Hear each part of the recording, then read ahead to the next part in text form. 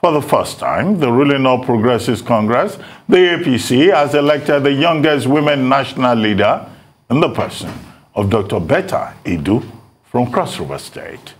Dr. Edu was born on October 27, 1986 and hails from Ibalebo village in Abi local government area of Cross River State. Emerged alongside 76 other national officials at the 2022 National Convention of the APC in a keenly contested election, where she scored 2,662 votes to defeat her closest rival, Helen Boco, who polled 117 votes. Betta, a graduate of medicine and surgery from the University of Calabar, a Harvard-certified fellow of the Royal Society for Public Health, United Kingdom, and until recently, the Cross River State Commissioner for Health and National Chairman of Nigeria Health Commissioners Forum, is the youngest female to become the national women leader of the All Progressives Congress. Reacting to her victory at the polls, she thanked delegates from other states and promised to bring women together and ensure their unity as they trudge on to the next level ahead of the 2023 general election. Joining us now from our Abuja studio is Dr. Betta Edu, National Women Leader of the All Progressives Congress. She will be telling us how she intends to pilot the affairs of the APC Women Wing ahead of the 2023 general election in Nigeria. Dr. Betta Edu, thank you very much for joining us. You're welcome. Thank you for having me. Yes, well, first, let's say to you, congratulations. And then personally from me, I mean, you are a Malabrese. Thank you very much. So I'm excited that we have a Malabrese in this very important position. I defended you here when the controversy started. But tell us your journey to this position, how you feel at the moment, considering the fact that there were persons who protested, who said, no, you are not fit and proper person for this position, particularly as you were one of those #EndSARS protesters before you ported from the PDP to the APC. So how did it go? How did you manage to get here? Okay, first I want to thank God who made it possible for me to get here. I want to thank His Excellency President Muhammadu Buhari and his dear, lovely wife, the mother of our nation, Mrs. Aisha Buhari, for the love, for the support to a young person, to young people in general, trying to mainstream young people, trying to mainstream women in politics, women in governance.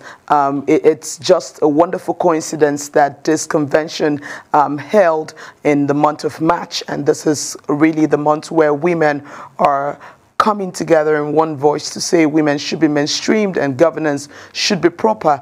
I also want to thank the governor of Cross River State, His Excellency Senator Professor Ben Ayade, and his very beautiful wife, my mother, Dr. Linda Ayade. They have really been that strong support, pushing young people. I came into governance at a very tender age. I was in my 20s when I came into governance, and they have given me all the support so far, and I remain very grateful. But most importantly, to the Nigerian woman, to the APC woman, to the entire members of the APC Congress, the governors who holistically endorsed my candidature, and indeed every key stakeholder that worked with us to achieve this success. I'll also want to thank those who contested with me. Every single woman deserves to be here, right, to lead another woman. We're all leaders in our own right. However, one person has to go at a time, and I'm definitely very sure that more opportunities will open up for them.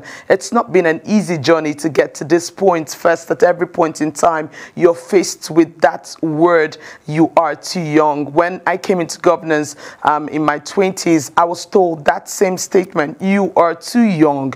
every single time you're faced with that statement, you're too young. And I keep asking the question, is it about the age? Is it about the gender? It's about capacity. It's about what you bring to the table. It's about passion. It's about your values. It's about the innovative ideas you can push, the energy to do what you ought to do. I think that's what should count, the merit on it. I think that's what should count rather than how young you are. Well, I've heard that all my life, so it wasn't a shocker again when I heard you were too young to get to this position, because in the history of African politics, no woman at your age have ever become a woman leader of any political party, not even to think of a women leader or national women leader of the ruling political party. And so I got a lot of opposition back and forth. Some persons stood for it. A lot of persons stood for it, to be very honest. Unfortunately, like you know, the thing with bad news, it continues to fly even more than the good news. And the voices were kind of loud. But then those who were on the ground, the grassroots, those who were going to vote, the governors, the delegates that were coming to the convention knew the capacity which I could bring on board. I have headed all the commissioners of health in Nigeria for a couple of years now, and I probably am, of course, I'm the youngest commissioner. I was the youngest commissioner for health up until some months ago when I resigned. And of course, this has been my trajectory so far. It wasn't an easy journey coming to this point. Every day you had to work on propaganda, false stories. People were cooking up things, writing things that I would never even imagine I would write or say, but I knew it was all part of politics. I just decided to stay focused, put my focus on the goal and the important things which I want to do for the Nigerian woman and indeed women in my party APC, just so that we can get stronger, speak with one voice, get the female gender or the woman mainstreaming in governance, in politics, in leadership. I put my whole focus on that goal, and that's the passion that drove me to this point. And with God on my side, I was able to emerge victorious at that tightly contested elections in the last convention. Well, good for you, Dr. Edu, and I hope you continue to confound expectations. So I have two questions for you. Can you take us through exactly what is the role of the National Women's Leader, and how do you plan to make your own distinctive mark in that role? And secondly, we're in an era now of some kind of judicial activism where you have some court rulings trying to sanitize the political situation and stop the seemingly wanton decamping of candidates from one party to another, saying that the votes belong to the party and not the candidate. The sort of nuances there are lost on the general public quite often. So tell us exactly why the party structure is so important. What exactly is party supremacy? What is the role of, like you said, grassroots mobilization? And why exactly is it that candidates are being told, not so fast, it's really about the party? So parties indeed come with ideologies, they come with their goals, their visions, their policies to change things. And members of that party are supposed to be persons with like minds who buy into the decision or buy into the policies and the vision of that party to improve the lot of the general populace. It's really like a vehicle through which we can actually deliver the dividends of democracy. And party, like they said, remain very powerful because they have the ability to touch people at all levels, the high class, the rich, the poor, those at the grassroots, those who need help, and to be able to really put out the right story in the right frame where everyone can understand. And really that's going to be my role, to really unite women across Nigeria, to harmonize them with one voice, to demand for the rights of women, to stand up for women, to speak for women, to attract more women into our party, to empower grassroots women and ensure that they are financially empowered, they are educationally empowered, and they are able to speak up for themselves and also for their families and society. Women should be able to get that right mainstream the seat on the table. They should be given a chance to contribute positively to the development of our great nation, and I'm glad that our party APC is doing that, and we would even do better as we go into the next elections. To be very honest, I think it's a slap on human rights to say that people cannot move from one party to the other. Nowhere in the world does that occur, that people cannot move from one party to the other. They have the right of association. Our constitution gives us that right of association, and so we must look into all of this and see how we can marry the interest of the party with the political structure and ensure that our democracy is more entrenched and it gets stronger by the day. We shouldn't come up with things which would put our very tender democracy really in a bad light, or cause some kind of instability in our democracy. We need a lot of strength right now to move on. For APC, I know APC is very strong. APC is the largest, biggest, most dynamic, most youth-friendly party in Africa. It's very female, women, gender sensitive, and we would be able to do a lot. I believe very surely that even the judiciary would work with Nigerians, not just the party, would work with Nigerians to see that our democracy is entrenched. People have the right to move from one party to the other. That's their own right. They can, ideologies change, people's beliefs change, and they have that right to move. And the party which they move into becomes their new vehicle to carry on, and I don't think anybody should be really affected by their movement from one party to the other. There's freedom of association. That's what our constitution says, and any point in time where you want to draw people's right to freedom of association, then there's a question mark on it,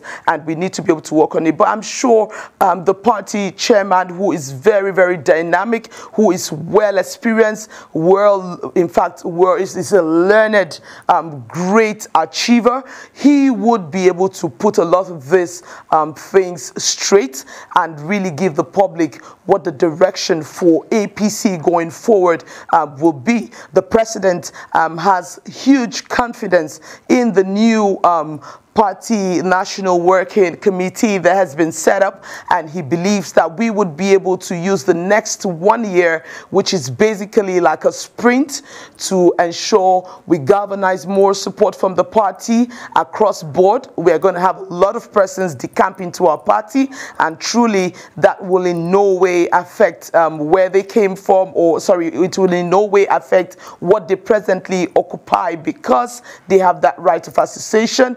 The party has done so well, the president has done well, and indeed we would continue to do even better to keep that social contract between APC as a party and the Nigerian people. All right, Betta, congratulations once again. Two things. Number one, I want to talk to you about women inclusion. When I checked through the list of those elected, about over 70 of them, I'm not sure I found up to 10 to 15 women. And the positions we had women at were positions that normally national women leader, zonal women leader, and the likes like that. When are we going to have a day where we're going to have a woman probably be the chairman, of the APC? That's one. Number two, I'm not sure I found a lot of young people in there. I think it's probably only you and Dayo Israel, both of you 36-year-old people on that list. Correct me if I'm wrong on that. Do you think your party is inclusive enough?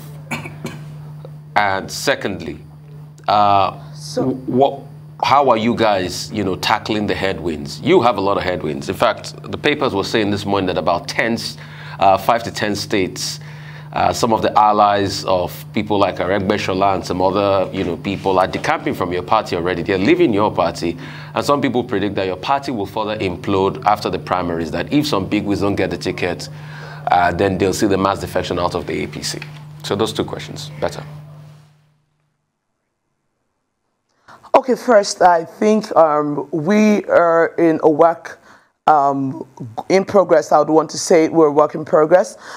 Before now, we used to have fewer women really come to positions in the party. We used to have very few young persons, but I can confidently tell you that we have several other women. I was not the only woman. We have a woman as the deputy treasurer. We have a woman in several other positions in the party. Even at the zonal level, we have a lot of women there, not only in positions that are typically for women, like the national women leader or the zonal women leader or stuffs like that. We had other positions like the treasurer, which I'm telling you about. She's also a woman, and several other positions are also occupied by women. I think there's a zonal organizing secretary that is actually a woman, a young friend of mine. She's also a youth. Her name is Zainab too. She's also a youth from the north. She is very young, and she is an APC woman too. So we have lots of young persons at the zonal level. There are lots of young persons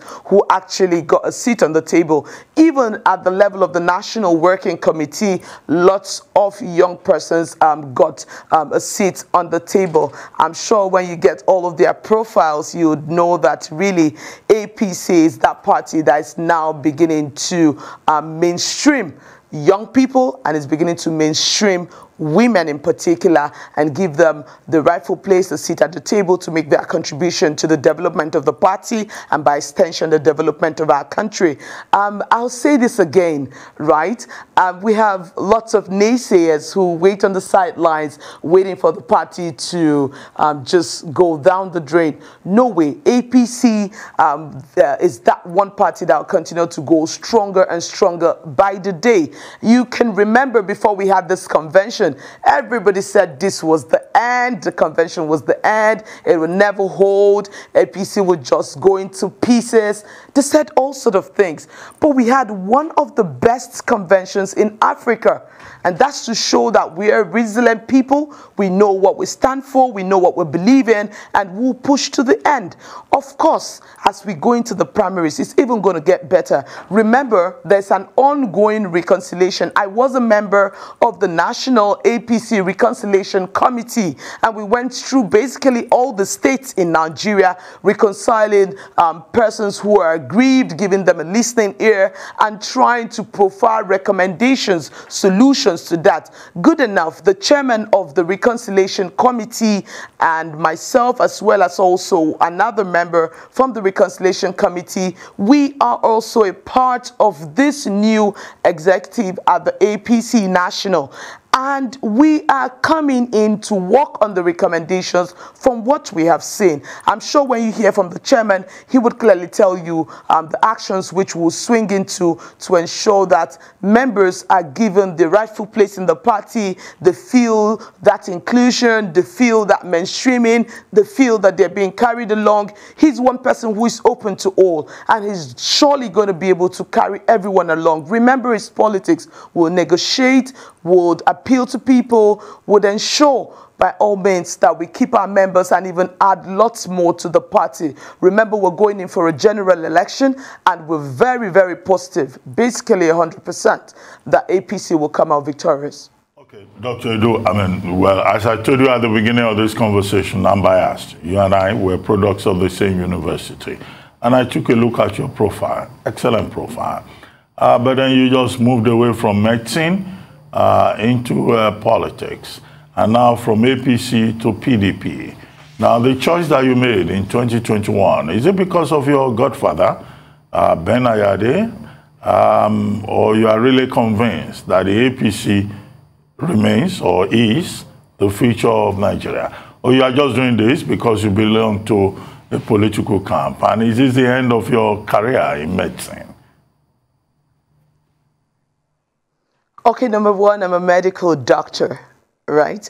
And I would always be a medical doctor. I'm a professional. And in fact, even as part of my programs for my new office, I would use this platform to offer free medical services to underserved population in Nigeria and attract more persons, keep the social contract for my dear party APC. So I'll say two things, and I'll say them really, really quick. Number one, when there is absolute performance and when I can see some very strong positive indices that shows that this party knows exactly where it's going to and this party is delivering on its mandate to the Nigerian people, then of course every logical person will want to follow suit. Everything must not or may not be 100% correct, right? But when you have more of the positives, then it's time to join force and ensure that this maybe 70% becomes 90% or if possible 100%. And that's why we're here. Governor Ben Ayade is my father. Dr. Linda Ayade, she's my mother, and this is beyond politics. This is a relationship that has been built over time, right? So I moved to APC out of conviction that this was a party that I can join forces with to really, really move things to a greater height. And that's why I'm here. And of course, I'm here because I completely also support the governor. The governor was very, very clear about his decisions and the reason why he was moving.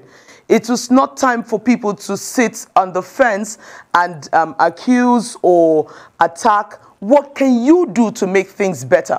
I tell people, wherever you find yourself, what are you doing? What can you do to make it better? It's not really about persons. It's about you first.